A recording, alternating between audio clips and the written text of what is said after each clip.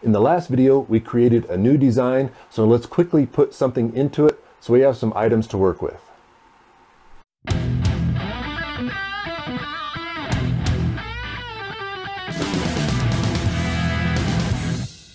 We are going to jump right in, but before we get started, I want to show you one feature that I'm going to put on my videos, and that is the little keyboard that's going to be right down here in the lower corner. And the reason I'm putting this in so that you can see what buttons I am pushing on my mouse, and when I'm scrolling up or down on my mouse, that's all going to be shown down over the top of the screen captures so that you can follow along and hopefully you won't get lost.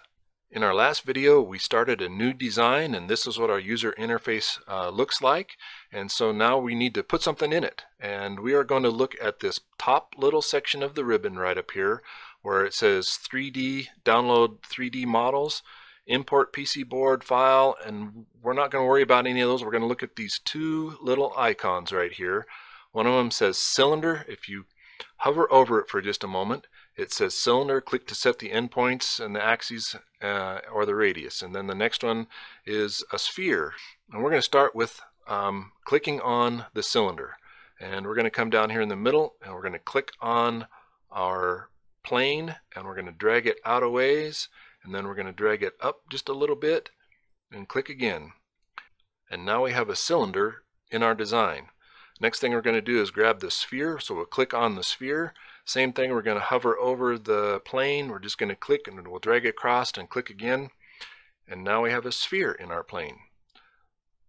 So believe it or not, that is all we're going to do in this video.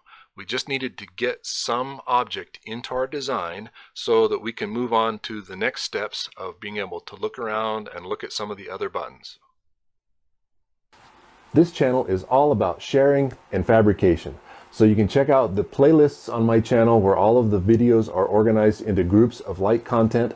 And then, of course, if you like the video, subscribe, like it, and don't forget to ring the bell so that you're up to date with all of the new videos as I post them.